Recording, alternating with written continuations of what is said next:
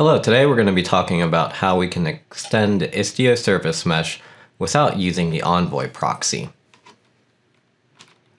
The problem that we're trying to solve is how do we secure a remote database from services that are in a service mesh. We want to be able to enable a trusted service to access the database, but disallow an untrusted service to access that database. There are three ways that we can approach this solution. The first solution is to use mesh expansion. In the case of mesh expansion, we'll install the Envoy proxy onto the database server host, and communication will be secured using mutual TLS. This is not always possible if the database may be running on a platform that cannot run the Envoy proxy like a mainframe. The second solution is to use an Egress Gateway. In this case, we've deployed a Egress Gateway on a isolated node in the Kubernetes cluster that will send traffic to the database. The database will only trust the node where the Egress Gateway is running, and the service pods are restricted from running from the privileged node.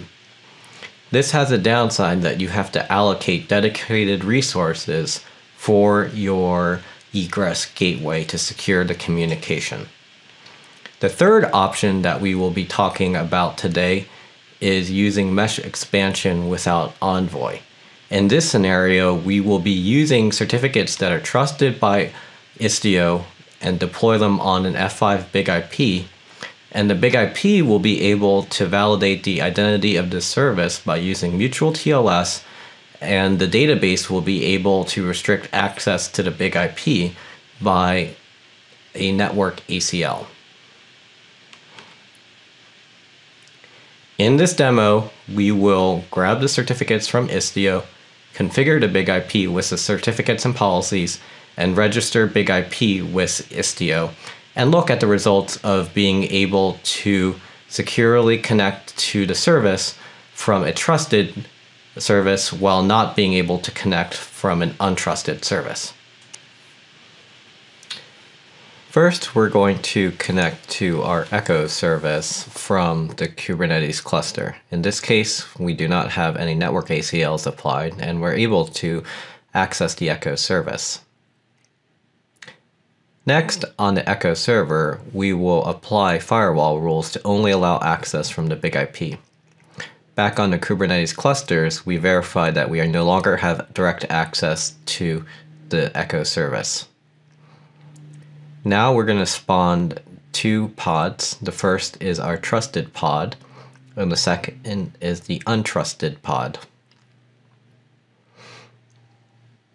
Previously, we registered the big IP as a service within the Istio mesh. Here we're connecting to the service name that we registered. We are able to successfully connect.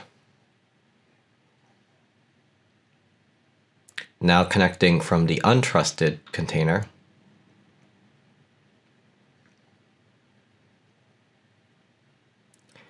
We send the request, but you'll see that there is no response from the service. And we have demonstrated that we have successfully blocked access. To review, we've looked at three different ways of securing egress traffic from Istio.